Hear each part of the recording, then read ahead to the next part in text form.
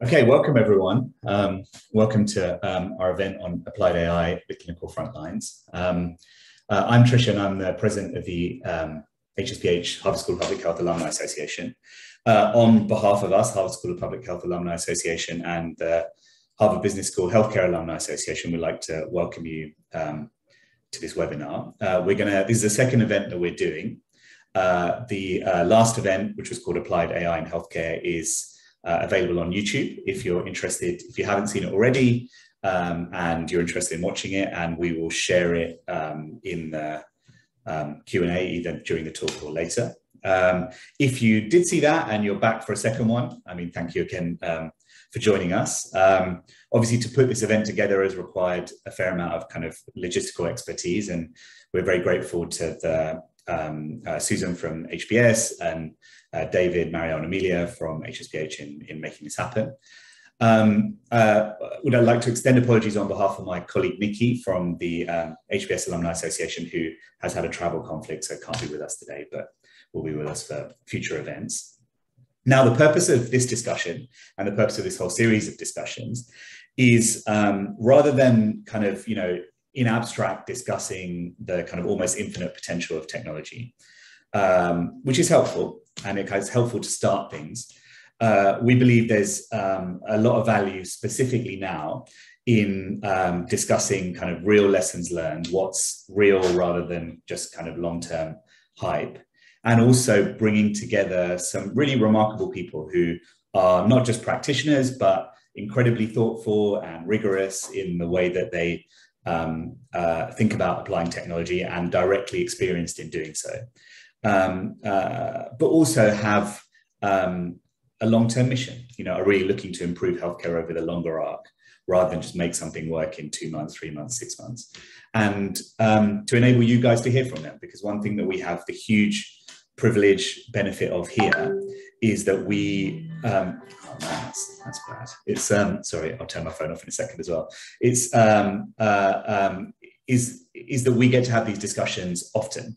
But that's just due to kind of geographical chance. And so we really believe in the available, these technologies give us the chance to share that discussion more broadly and bring more people into the conversation, which ultimately is something that we're deeply committed to. So without further ado, I would like to, we have like some remarkable panelists. Like they're not just, as I said, incredible practitioners with incredible story backgrounds, but they're incredibly thoughtful and kind and compassionate people as well. So one of the other benefits of this type of venue, this type of experience, like you'll get to kind of witness that in this virtual sense as well. So okay, so I rather than kind of like a florid introduction from me, and what I would like to do rather than that is I'll just go around and we'll just do some introductions just through kind of me asking a question. So maybe T.H, if you don't mind if I start with you, because you're first on the screen list. Can you tell us a little bit about yourself, what you do, and how you came to be in your current position? Sure. Thank you, Trish. And first of all, I'd like to say thank you to the Harvard Business School Healthcare Alumni Association and the Harvard Chan School of Public Health for putting this conversation together. I really look forward to the discussion. So I'm currently serving as the Chief Medical Officer for Care First Blue Cross Blue Shield, which is a regional Blue Cross Blue Shield health plan in the DC, Maryland, and Northern Virginia area. And Trish, my path to this role has been, very circuitous. It started off in Southern Africa, in Zimbabwe, which is where I'm from. Went to medical school there, and really went to medical school with a social justice orientation. I really was trying to figure out how to help a lot of folks get access to affordable, high quality healthcare. And at that time in Southern Africa, HIV was quite at the peak. And, we just didn't have the resources that were needed to help folks get accessible healthcare. So that led me to, really wanting to be a player in the public health arena, and led me to the Harvard Chan School of Public Health almost 20 years ago, where I studied nutrition and focused on epidemiology and biostatistics. And that background really is what got me more and more interested in data science, AI, machine learning, and everything that we're going to be talking about today. But it quickly dawned upon me that the public sector in and of itself alone was not enough, and I became curious on the affordability and sustainability of financing of healthcare systems, and wanted really to understand the financing and the business side of healthcare, and that led me to the Stanford Business, Graduate School of Business, and from then I started gravitating more towards the financing of healthcare, and I worked for Humana before joining the Blue Cross Blue Shield Association. As a clinical background, I'm a family physician by training, and did pretty much full scope family medicine, from delivering babies, taking care of kids, to palliative care, and mostly in academic health systems. So really look forward to the conversation and look forward to the dialogue with all the esteemed colleagues on this panel. Excellent. Thank you, T.H. Welcome. Thank you for being here. Elaine? Yeah, hi everyone. Just echoing, really thrilled to be here. Thanks for including me and excited to hear the discussion. I did my business training at Harvard Business School and my medical training at Harvard Medical School. I'm an internal medicine and primary care trained physician. And my clinical and operational experience is that I used to lead the walk-in urgent care center at Mass General Hospital until I then switched to leading a COVID clinic for a couple of years. And outside of my clinical activities, my main area of focus is in digital health. I'm actually also board certified in a relatively new area of medicine called clinical informatics, which really focuses on technology leadership in medicine. And so in that capacity, I work for our broader health system, which is called Mass General Brigham. Many of you are probably familiar. It's a big employer here that has many hospitals, clinics, community physician groups, as well as a payer arm called Always. And so for the system, I have two main roles within digital. One is that I'm the lead for population health management for digital activities. And so I do a lot of work there, scoping out what kinds of solutions we need to support our populations. And the other is that I also sit on our AI and digital innovation venture fund as the clinical member of the leadership team. And prior to these roles, part of what got me into this is actually that I formerly worked with Trishan at a digital startup, health startup called Wellframe, where I was the associate chief medical officer from about seed stage through Series C before I left for COVID roles. But that experience really sparked a lot of my interest in venture and investing and entrepreneurship as well. Amazing. Thanks, Elaine. Thanks so much for joining us. Amazing stuff. All right, Lisa. Thank you. Thank you for the opportunity to be here today with all these amazing people. My name is Lisa Mackey. I'm the Vice President of Worldwide Health and Life Science Commercial Strategy at Microsoft. And like Trishan and Elaine, I share a background in entrepreneurship. I was co-founder and CEO of a startup called PocketDoc, which rewrote all of the administrative transactions under the business side of healthcare and connected over 500 insurance companies in the US and released those as APIs to drive new patient experiences, new data exchange. Taking that experience, going deep into the business of health and the infrastructure of healthcare in the US, I returned to Microsoft. I worked there early in the 90s and non-healthcare related businesses, but returned to Microsoft to see how we could apply the power and scale of Microsoft technologies to help transform both the infrastructure and the application of these new technologies. Wonderful. Thanks, Lisa. Thank you so much for joining us. Look forward to discussion. Last but obviously not least, Felix. And so greetings from London. Felix Greaves here. I'm a public health physician by training, and I work at an organisation called NICE, that's the National Institute for Health and Care Excellence, which does health technology appraisal and guideline development for the National Health Service in England. Bit of a mouthful. But I'm also an academic based at Imperial College, where I spend my time evaluating digital health interventions. And I should add, I'm not speaking on behalf of the government here. This is very definitely sort of with my sort of broader experiences from all of those things. And I came into this from, I'm an HSPH alum, had a wonderful time there. Well, my story is that I was a doctor, a junior doctor on the wards in the NHS, wonderful system, values driven, deeply inefficient in places. And I always used to get really frustrated and angry about the performance of the system. And a wise professor took me aside one day and said, you know, there is a discipline for people like you. And he sent me off to, to get to School of Public Health. And that was the start of a journey bouncing between academia and government and into practice. But my role at the moment is largely around measuring whether, with particular interest in digital health, so measuring whether this new digital health technology actually works. We can all see the promise, but does it work in practice? Is it cost effective in practice? And building up and developing the mechanisms and the techniques to measure that at scale, but also in usable ways. Thank you. Thanks, Felix. It's really interesting. Something that like everyone has said, right, which I'm sure lots of people in the audience are experiencing as well, is that, people have taken very different journeys and all incredibly impressive, of course. But there's like a common seed, which is that like there's something you really care about that you experience doing and think, surely this doesn't need to be done this way and it can be done in some way better. And then there's a journey of finding out what that way of doing it better is. And I really feel at that point, that's where the kind of magic of technology comes in, because like technology by itself without that journey is basically pointless. It's never going to work. It requires people who really care about a problem, who've, viscerally experienced the consequences of it not being done well, really are committed to it being done better, and then work in taking new ways of doing things and making them work in the context applicable. So it's really cool to hear all of that. And I think that's kind of that journey, that the second half of that, if you will, is really what this discussion is about. So with that in mind, I'd like to say, maybe Lisa, if you don't mind, if we could start with you and just ask about, obviously you have an incredibly broad portfolio, but specifically with respect to the machine learning or AI-based technologies in healthcare.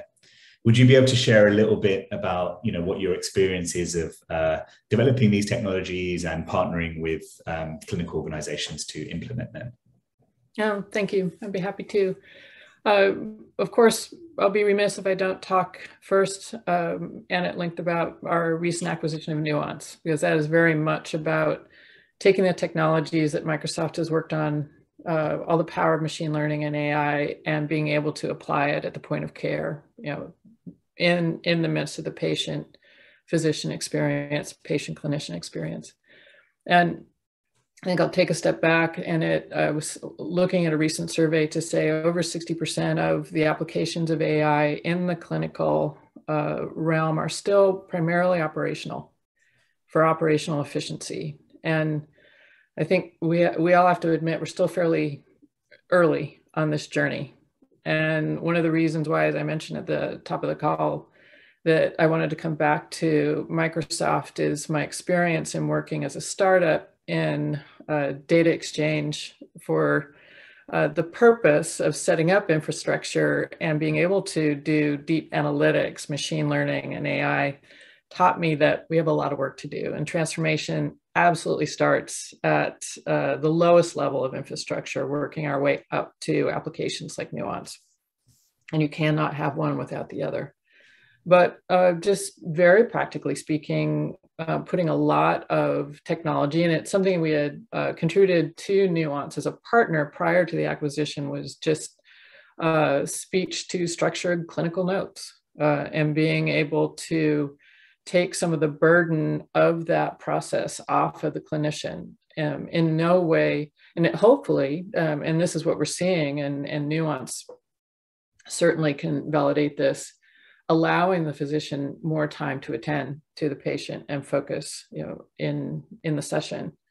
Increasingly over time with COVID, applying those same technologies for conversational bots to be able to triage more effectively at the front end of the call and ensure that we're using our clinicians for only the most serious interactions.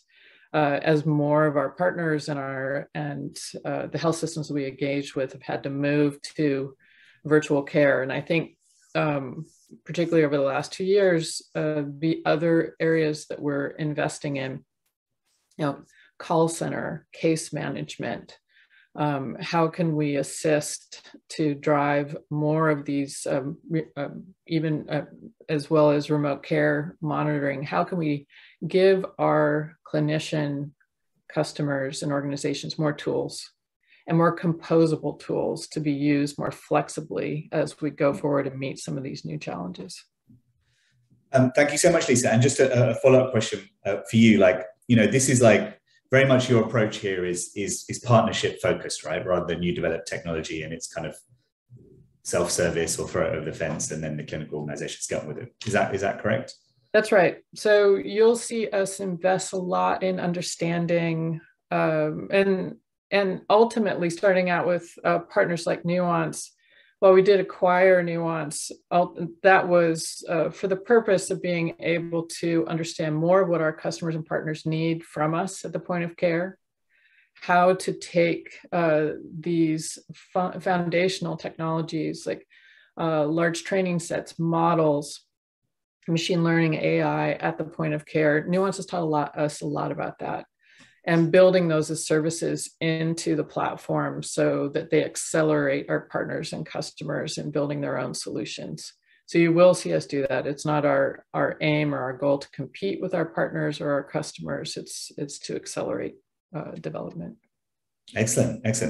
Thank you so much. There's there's a ton of points there that I wanted to kind of talk more about, but I think one that I think kind of, just brings the group together as well is that, so Elaine T.H, I guess, you have some deep expertise here on being on the other side of the table of that partnership discussion that Lisa is discussing. I mean, when you guys are looking at either use cases for AI-based technologies or partners that you'll be looking to work with, what is it that you're looking for? How much of it is the technology? How much of it is that you feel these human beings are collaborative partners who you can do like co-discovery or like co-implementation together? I don't know, Elaine, would you like to go first, or is that okay? Yeah, of course. I would say that the team is most important to us. We're definitely looking first and foremost to have people that we feel will be good partners and who have a shared mission with us and that we can be complementary to one another. I think that a lot of the things that Lisa already called out as far as subject matter areas and what kinds of technology we're looking for are completely on point with how we're thinking about things too. Some of the big areas I'll call out that we're interested in are getting better at segmenting our patients and identifying who's going to benefit from intervention. We obviously do a bit of this, but being able to be more proactive about it, more nuanced about it, combining different data sources is huge. And also a corollary of that is equity and access to these things. And how do we not just maintain what we have now, but improve it, which I think, as we speak a bit more throughout this session, is one of the big concerns around AI and these technologies in general, right? Is how can we make sure that we're actually improving that situation with anything new that we add on? The other big forces I'll call out are alleviating staff burden and capacity management, or anything that can help with workforce shortage. That is one of the new biggest emerging struggles for us on the front lines. And so anything that people are putting in front of us that can speak to those things is going to get our attention. And I should just add that as far as where I sit in this process, I'm very much at the implementation, matching our business needs and strategic needs to the technology more so than on the research side. But as we talk about our organization and how we think about technology, there is a research arm. We are building internal tools. And again, also, as Lisa said, we're not looking to be competitive in who we partner with. We're really looking to be complementary. So that's the other thing that we're looking for in technology, is that it is something new and different than what we have internally, where that technology will help us out, but also ideally that we can support that partner in their success with the resources and infrastructure that we have within our system as well. Yeah, that's wonderful, Elaine. There's a few things I'd like to kind of double click on there as well, but I guess it's great. Honestly, it's kind of very rewarding for me. I can see the different connections between people here. So if you wouldn't mind, I'll just kind of go forward in that spirit. So the things that you mentioned there around, being cognizant not just of the absolute level of gains, but their distribution, and particularly their fair distribution. And this is, I know, is something that T.H thinks about a lot, and where he's brought a lot of leadership to his organization, and within a much broader strategic envelope of looking at these things. So T.H, when you're kind of looking for technology partners, what are you looking for and why? I imagine there's a lot of similar stuff there, right? Yeah, Tristan, I was going to say the same thing. There are a lot of similarities. So just like Elaine, we do look at the team. I think we have to be strategically aligned both in mission and value. And like you absolutely said, one of the four buckets that we look at for us when we look at technology is how does it impact access to care? How does that impact quality of care? How does that impact affordability or sustainability of the funding for that technology? And then the last that you mentioned is we look at it from an equity perspective. If that technology is only available to a certain group of people and is not available to all of our membership or patients, then we kind of think twice about it before we can engage partners. The other piece that we look at, Trishan, is a really good understanding of the healthcare industry and all the different stakeholders that are, part of the healthcare ecosystem here in the United States. So for us, we can't help our members or patients without our providers. So understanding what the physicians need, what the healthcare system need, so that we're not creating unnecessary, what we would call provider abrasion, is one thing that is super important for us. The second piece is understanding the needs of the members / patients, depending on how you're looking at it.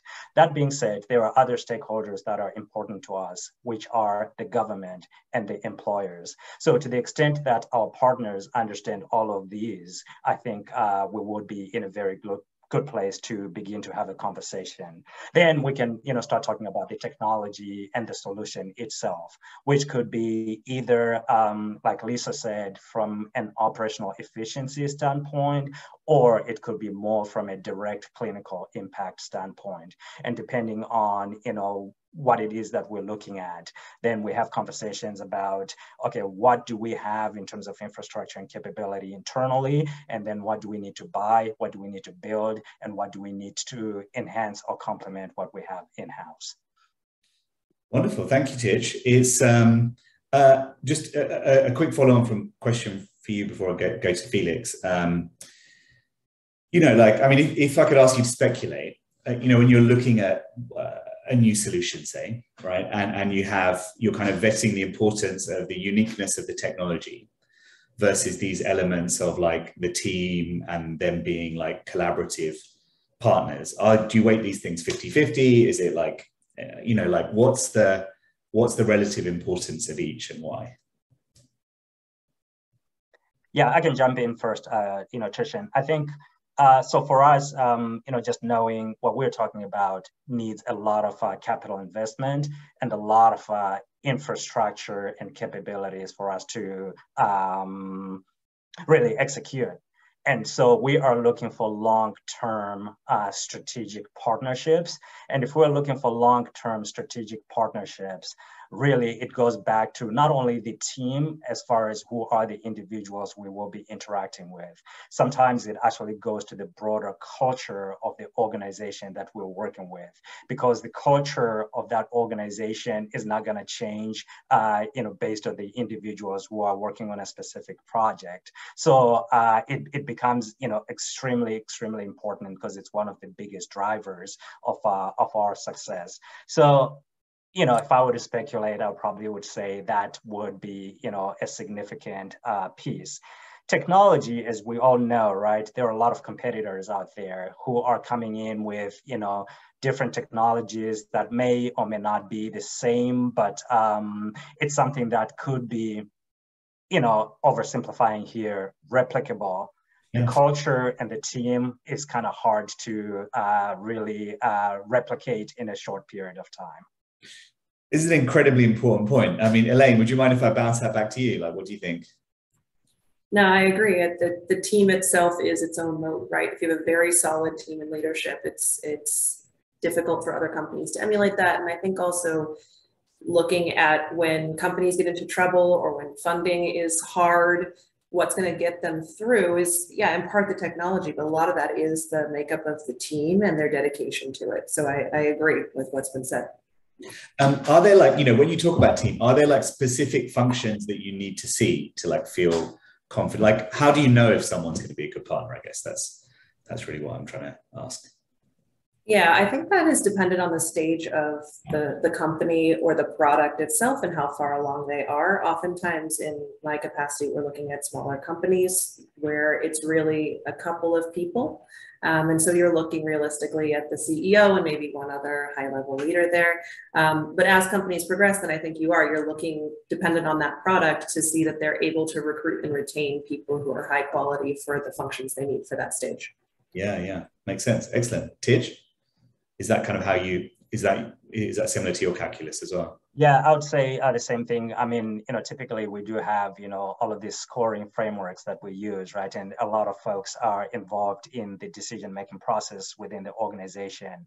That being said, Trishan, the emotional aspect of it is also, it's hard, it's intangible, but there is really something about, the feeling that you get when you're talking to that leader who's, coming with the solution that in some ways ends up, affecting the scoring, but I think it's an important part of it that a lot of folks, don't actually think about when we are having these conversations and partnerships. Yeah, it's a very important point, and I'm really glad you mentioned it. And I guess, it speaks to the thing about, practically speaking, these technologies, A, take a long time to implement, B, the path is uncertain, and C, the organization, you guys, are making a significant investment yourselves.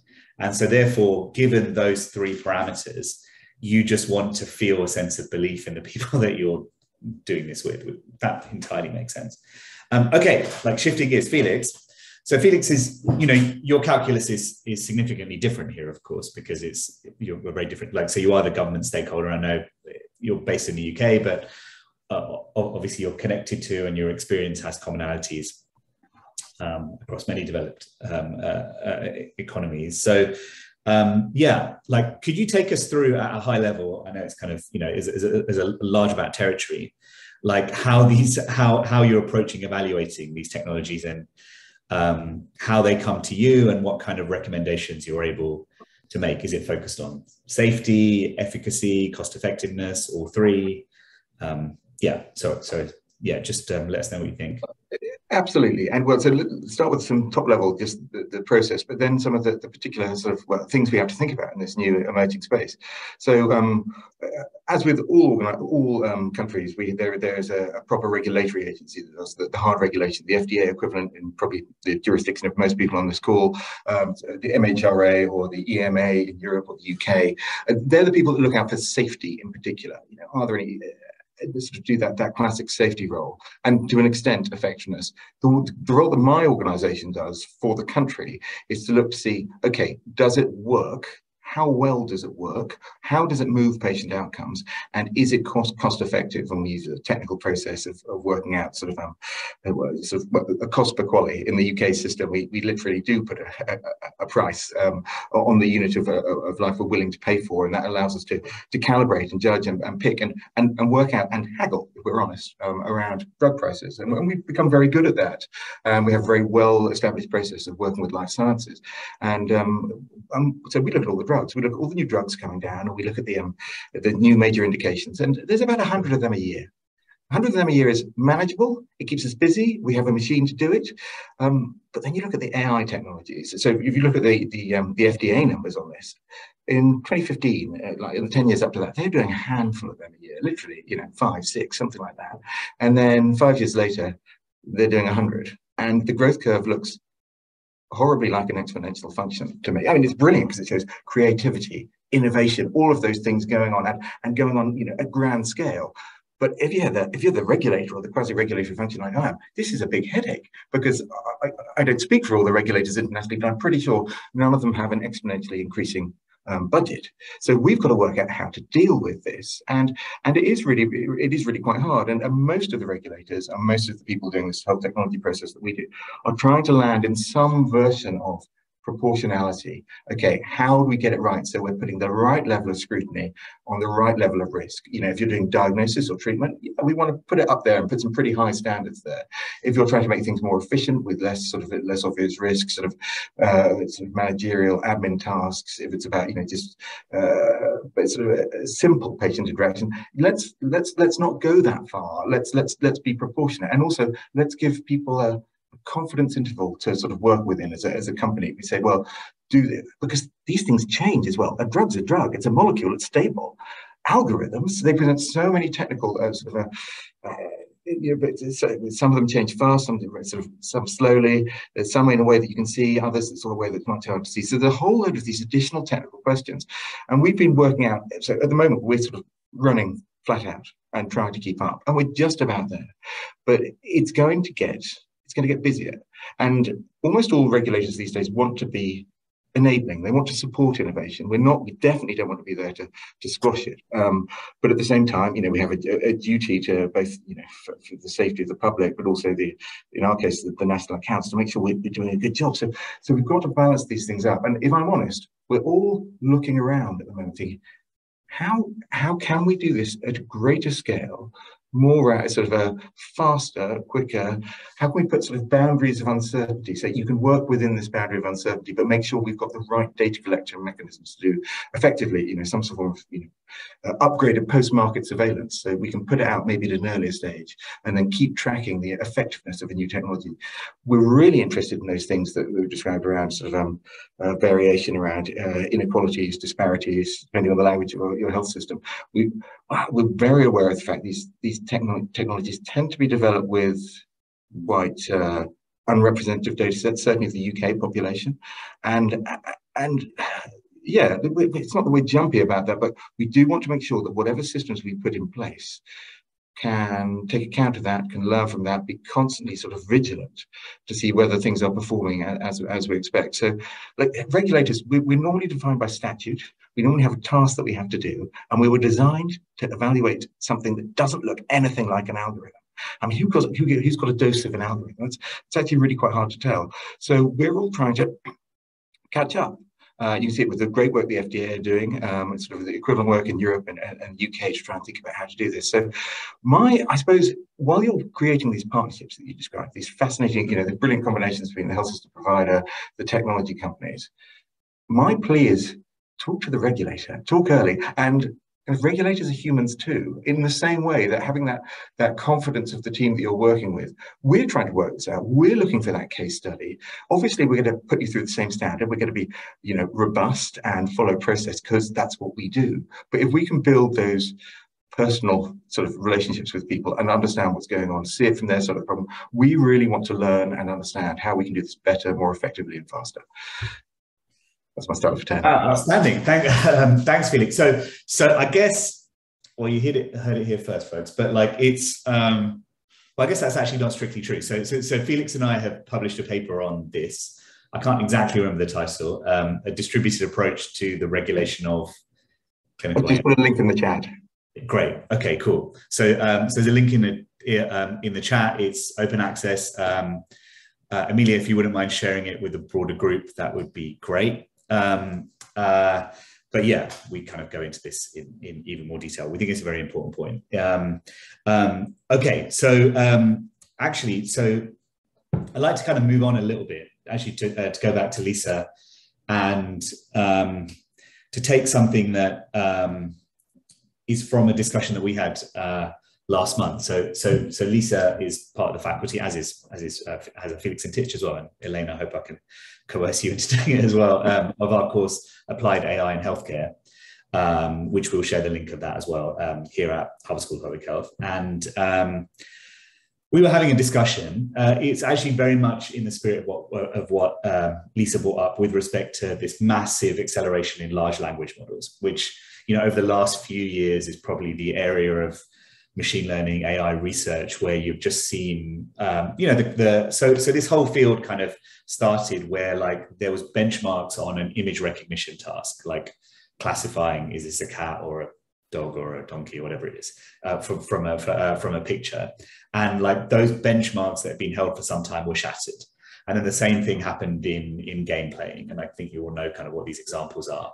And then over the last 3-4 years, especially, the benchmarks in the size of the models and then also their performance and the kind of tasks that they can take on have been radically rethought. And organizations such as Microsoft have been key in this, Google as well. The large technology companies have made significant investments in these areas because there's a huge cost in bringing these data sets together. Some of them are effectively trained on all text on the internet, effectively. But these technologies are now much more mature. And on the course, we had this discussion with Lisa and a fellow technology leader from Google separately, but it was the same conversation. So I just wanted to kind of bring it up here. And that's that, like, so, you know, three of us here are in primary care. And if you think about like some of the areas of friction, we talked about, like, you know, one of the purposes of technology is to remove friction, is to, exactly as Lisa says, to enable clinicians to do what they do best, emotional relationships, complicated problem solving, speaking to people directly. And if you look at primary care, if you look at today, everywhere in the world, the like primary care consultation, it hasn't really been that affected by those technologies yet, right? And like, you know, if you look, there's still like a burden. The patient needs to remember all the stuff that's happened to them in the last few months, why it reached a threshold where they think, actually, you know, I should go and see someone about this. Then packaging the story in a way that communicates it to people such as us that like, this is something that's valid, that, and by valid, I mean that has like clinical acuity, that, you know, fits a kind of model of the world that doctors understand and can help with. And then the clinician has to document that and figure out what to do and instigate a process of investigation and management. Now, the discussion that we had was that the technologies to automate that are already available. They're already mature. Like, they're already like gone through all the R&D process. And basically they're ready. And organizations like Microsoft have a number of different offerings in this area. Lisa mentioned Nuance, and there's many others within the family, and other large technology companies, Google, Amazon also have similar things, and then a bunch of smaller organizations as well. But we don't see these at the clinical front lines yet. So I guess, well, what I'd like to ask is why? Like, why is that the case? Like, and is there anything that can be done about it? Are we reaching some inflection point where things are suddenly going to shift? Yeah, so I'd like to, I don't know who would like to take that first. I don't want to put anyone on the spot if you don't want to kind of be on the spot. So would one of you like to kind of volunteer to jump in with that? Yeah, Trishan, I can jump in first. So, you know, I look back to, you know, the days when I was in, you know, primary care, seeing patients every 15 minutes and every day. And I think there's something about not only the technology, but also about that human-to-human interaction that is important in the patient-doctor relationship. And as I think about, you know, the use of technology, some of the conversations that I've heard are, you know, geared towards replacing that sort of, you know, like human interaction. And I struggle with this because I'm not sure that that's what the patients want, or that's what the doctors, you know, want either. So as I think about it, part of it is the messaging, right? You know, the technology is not replacing that relationship as much as it is enabling for that relationship to be more efficient and you know, really enabling the doctors to spend more time with their patients. So I see that as one sort of like big barrier.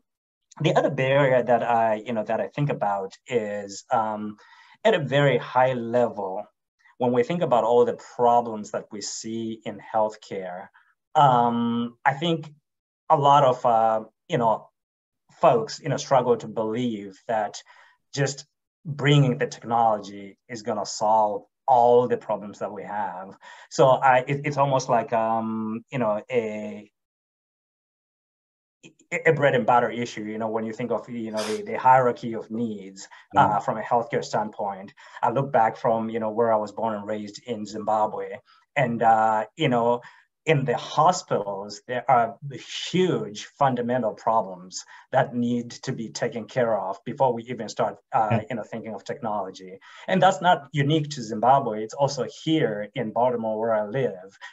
There are a lot of huge fundamental problems that we haven't solved for in the healthcare industry. That I believe that technology will be part of the solution, but it's not the only solution. So, and I know, for conversations like this, a lot of us, because that's what we do, technology every day, right? We think that if we just, go and land technology in the piece of, in the labs of providers and health systems, they're just going to quickly adopt them and solve for all the problems. And yet that might not be necessarily the case. Those are sort of, like my initial thoughts as I reflect on why technology hasn't been, uptaken as quickly as we would like it to be. Thank you, T.H. A lot of very important points there. Elaine, I'd love to know what you think. Yeah, I think where we're ready and are going to see more adoption shortly is what everyone's called out as the less clinical, less high risk scenarios where you're not diagnosing something for a patient, where there's just a much higher level of trust that's needed. I think around scheduling, basic triage, again, things like capacity management, those more administrative tasks, we are ready to implement and are starting to do more. I think part of what's going into us not doing the same on the clinical front does come down to trust issues. I know that many of you have probably heard of this black box idea, right? Like with an algorithm, as Felix said, it's not a drug. We are used to being able to say we tested a static thing and now we're going to expect that it performs the same over here. But when you have newer AI technologies where you can't necessarily explain why a certain individual input gave you an individual output, there's this black box in the middle. We don't really have a framework or comfort level with trusting those sorts of things yet, especially for clinical care. So I think that is a part of it. I think the other, as T.H was talking about these foundational issues we need to sort, one example of that here that comes to mind for me is remote patient monitoring. Of course, we're very interested in all of the sophisticated ways that you can deal with this data and interpret it, et cetera. But realistically, we haven't figured out how to ensure equitable connectivity access for patients, how to get them the devices, how to manage the devices. And so we have this huge onboarding challenge that's going to hamstring anything we do further downstream as far as really sophisticated use of that data. So it doesn't mean we're not looking there, but I do think it becomes a case of competing priorities and where you're going to invest in first when you look at the bigger picture of how you're going to have the most impact. Thank you, Elaine. So Lisa, I imagine these are conversations that are obviously familiar and you come across a lot in working with your partners. Yeah, I'd love to know your thoughts insofar as you're able to share them of how these. Absolutely. As Elaine was speaking, I was thinking yesterday, I spent time with my 95-year-old mother and thinking about remote care monitoring and management, even in that population, with individuals who are challenged to operate a mobile phone, much less interact with devices to share sufficient information to be able to monitor them at home. And even ambient devices get knocked off and then can't be reattached. There's a lot of very practical issues that need to be solved. So I hear that. And I also deeply hear the trust issue.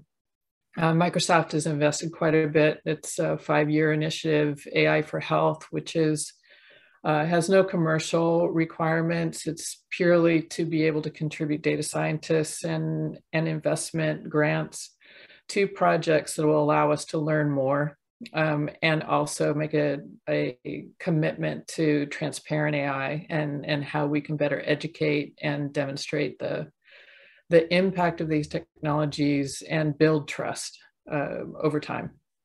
So it's something that Microsoft definitely hears across industries, but particularly in regulated industries like healthcare, where risks and responsibilities are so high, and is taking that approach.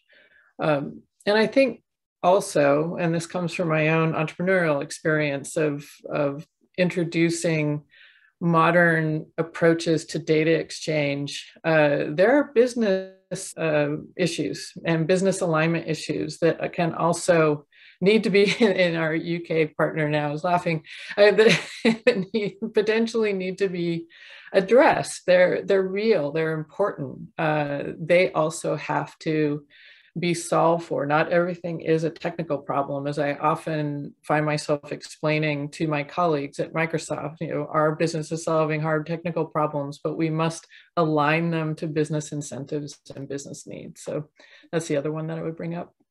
That's absolutely key, and that's why we're here, right? That's why we have the business school of public health. I mean, I hope you're all convinced in the audience that there is like a very clear intersection here, and the art of making these technologies work, realizing their promise, avoiding their perils, is in kind of navigating this space. So that's why we're here. Thank you all. Okay, so we're going to move over to some questions from the audience. I don't think we'll be able to get to all of them because there's a lot, but I think I'm going to basically pick some, and if you don't mind, I'll just ask them, and then it's kind of open season, I suppose. Just if one of you could jump in. So there's some that we can address later, so I'll skip over those. Okay, so we've got a question here. What is the percentage mix of internally driven innovation and prototyping, testing of new ideas versus externally or partner-driven innovation? What is the biggest technology barrier to adoption, improvements, and changes in the healthcare system? So maybe if we just take the first part of that question, and maybe Elaine, T.H, if we could start with one of you.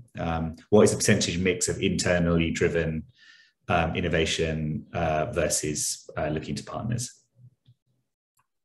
So from our perspective, we don't necessarily have a percentage benchmark, and I think it's going to vary by organization. Ours is one that is really invested in research. So we do have a higher percentage of internally generated innovations than maybe many others that don't have that research budget or commitment.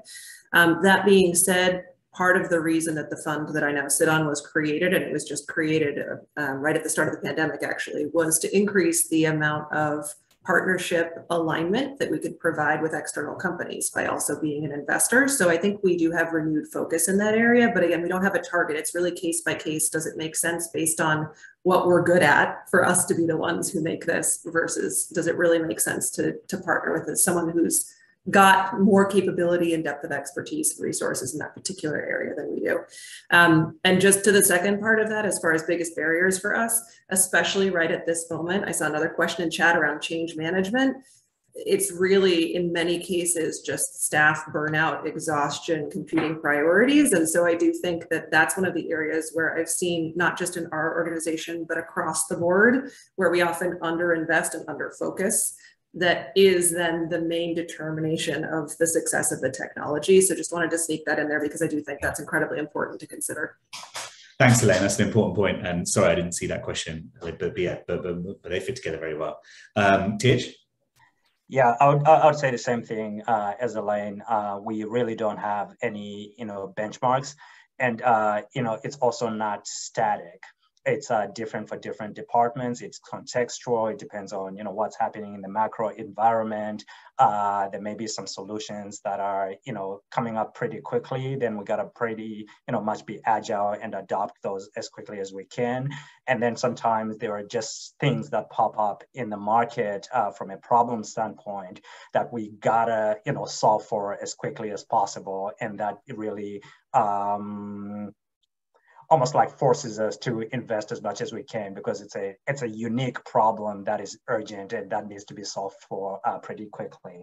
And then from an adoption standpoint, Elaine mentioned change management. The other factor that I would add is just behavior change.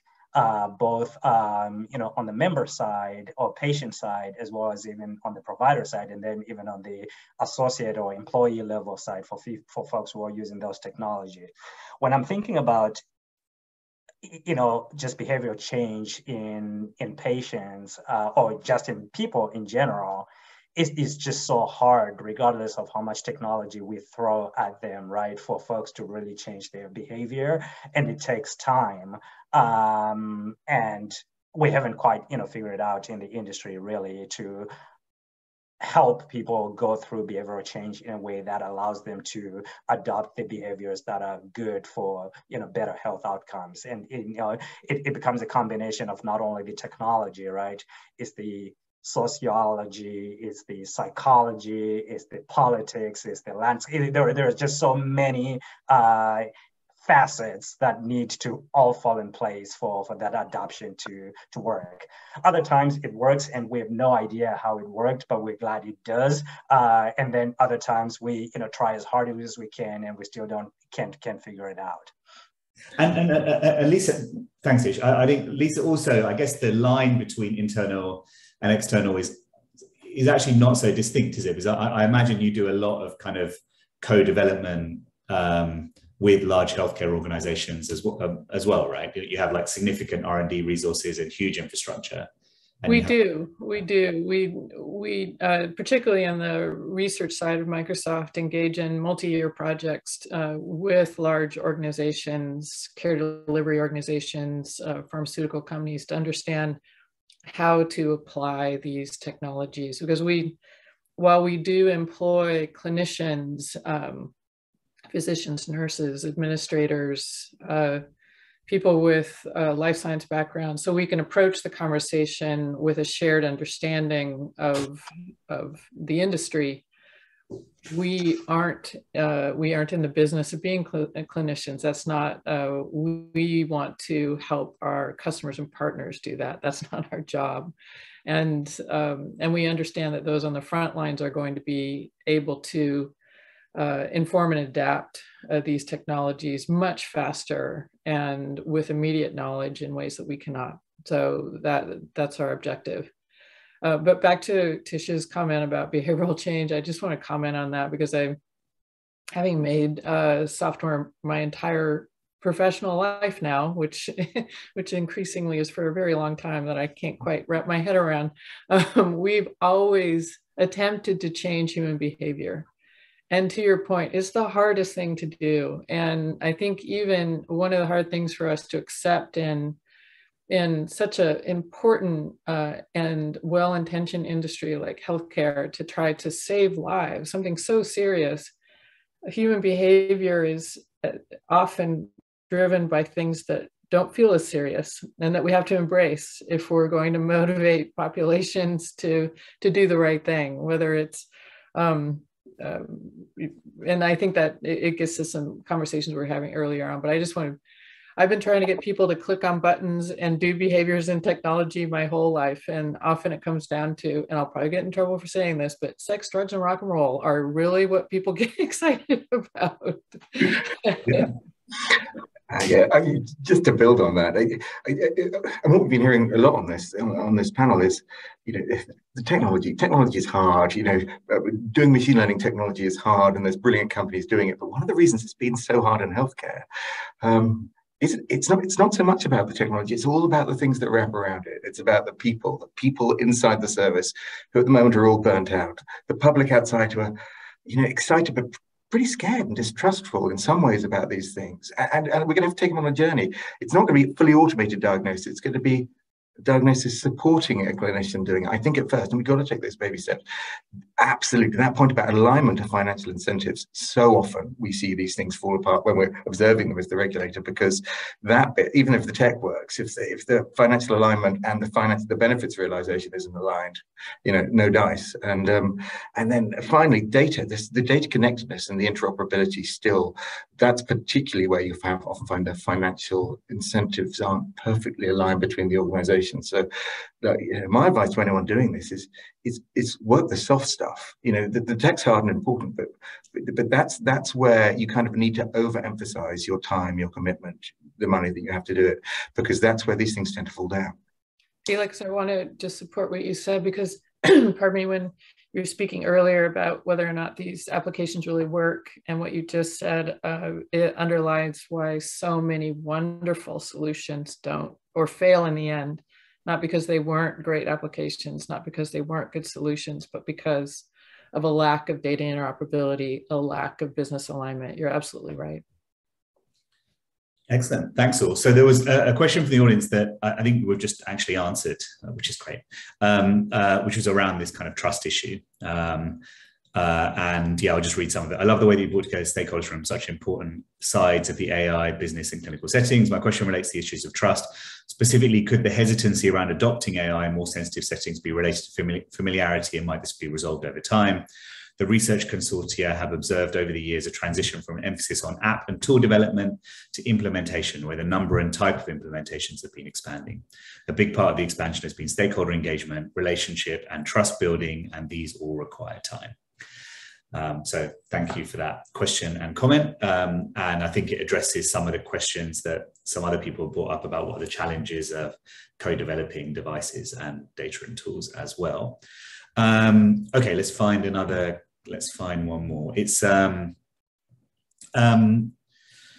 so there's ones that are quite broad here, so I might have to they're either quite broad or incredibly specific.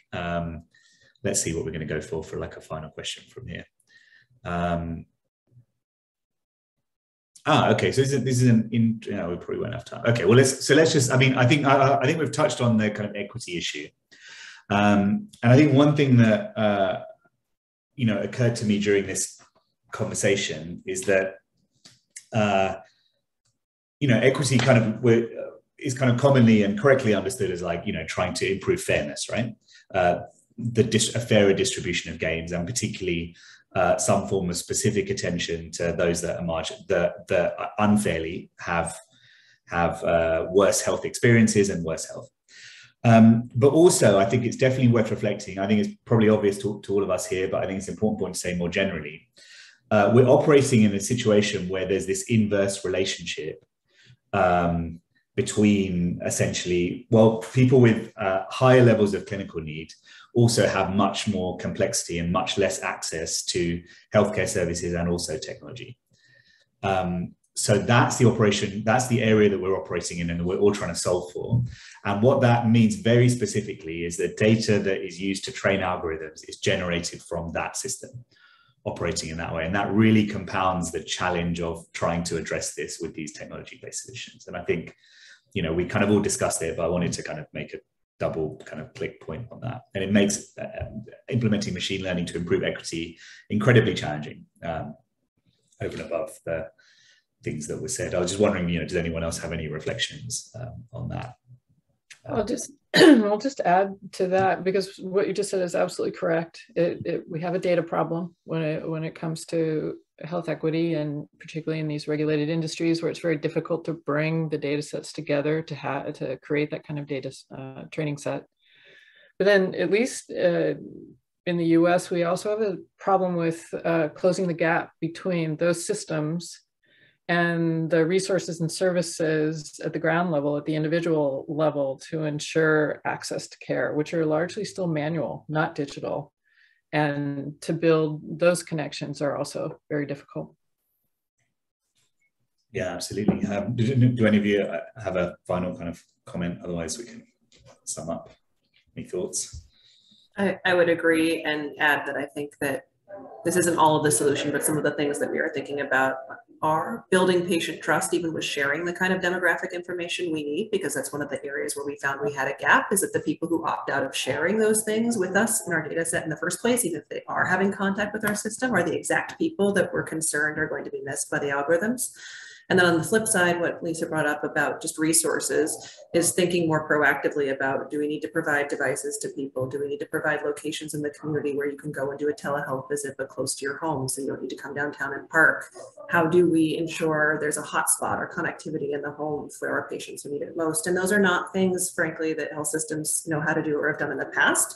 So, thinking again about, do we build it ourselves or partner? This is one of those areas where we're looking potentially to partner with others who have figured out these types of logistical challenges to make sure that we have those things available for patients.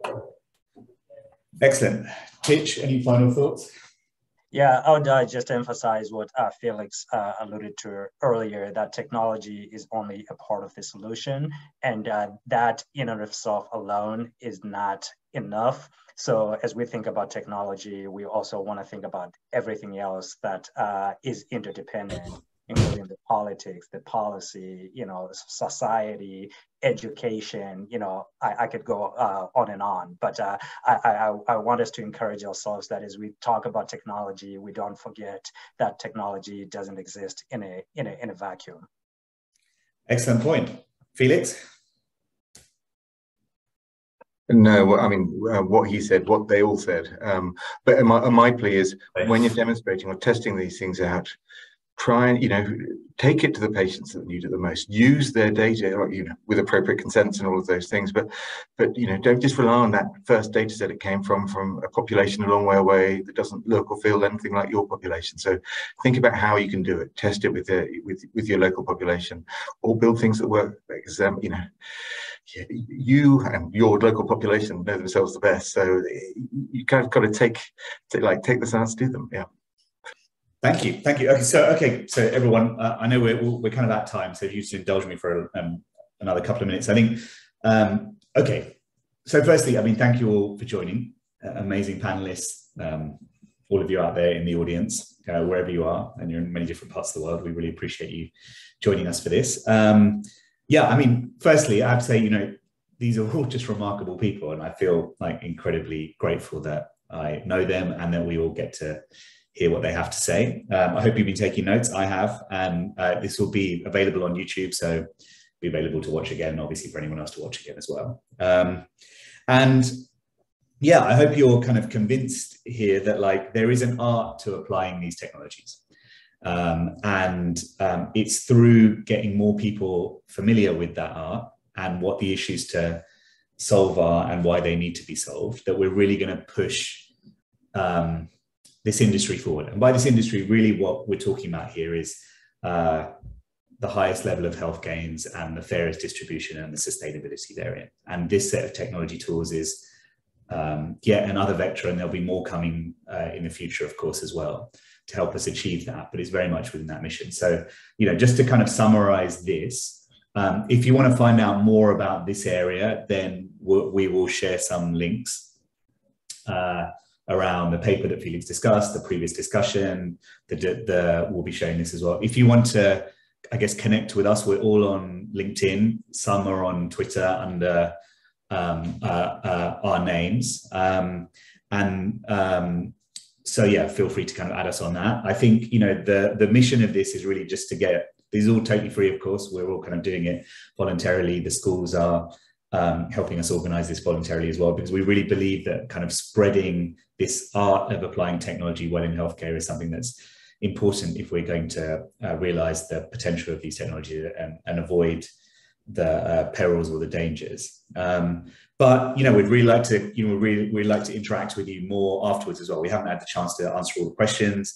I think we probably will go to introducing some kind of Discord so we can have like a broader discussion afterwards. That will be coming, I don't know, at some point soon. I don't want to commit to a specific point in time, but stay tuned for that. But if you follow me on LinkedIn, then I'll post the links to this stuff, and if you could comment, or if there's any feedback for us, either comment there, or there'll be subsequently a feedback form, and it really helps us kind of put this stuff together. The next discussion is going to be focused on life sciences, another massive area, and it will be of a similar kind of nature. It will probably be in September for a number of different non-technical reasons, let's call them that.